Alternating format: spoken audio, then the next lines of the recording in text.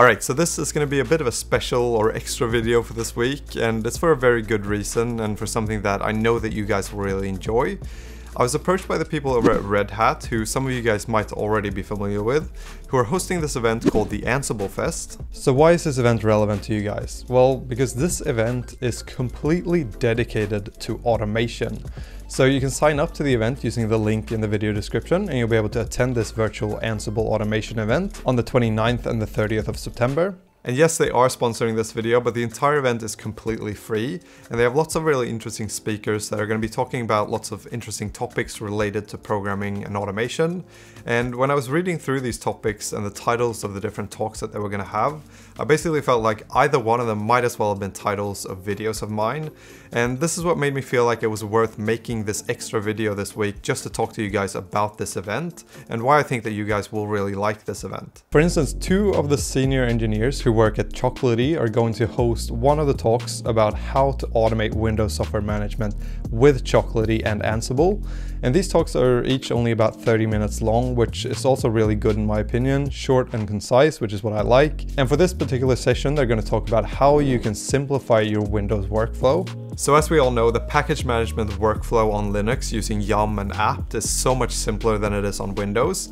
So what these two guys are going to talk about is how you can use Ansible and Chocolatey to automate and greatly simplify this workflow on Windows. Another session will be all about contributing to open source. In this session, Toby Langnall will look at the different ways of contributing to open source and how that can benefit a business and become a competitive advantage. He'll also go into the open source strategies of different companies, both big and small, and provide you with the knowledge to start building a business case for open source within your own company.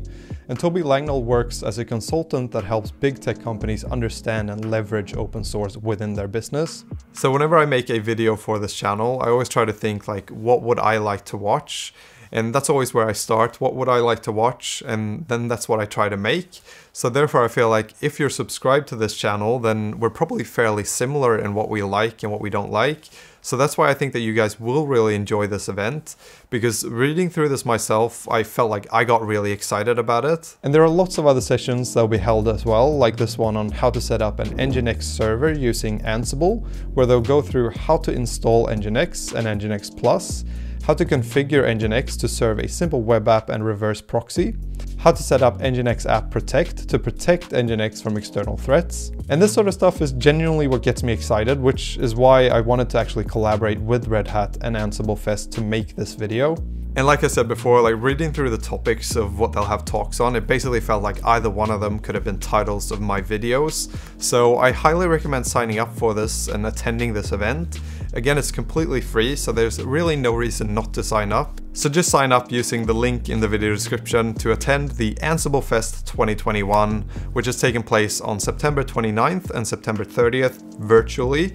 And that's it for this little extra video this week. I hope you enjoyed it, and I really hope that you will enjoy this event as well. And yeah, that's it for this one. I hope I'll see you in the next one on Friday.